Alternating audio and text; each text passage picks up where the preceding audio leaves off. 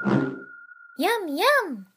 William Vaughn here with a quick look at using MatCaps with RAW and MODO. MatCaps or material captures use the shading of a spherical image and applies it to the target surface by mapping corresponding normals from the captured surface onto that of the rendered surface. They can be extremely useful when modeling and sculpting to spot issues with the surface of your mesh.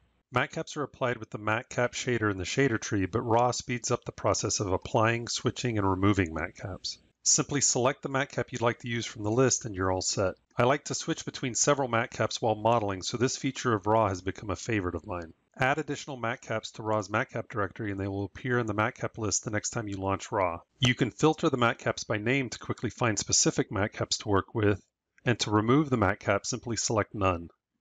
Oh, look at the time.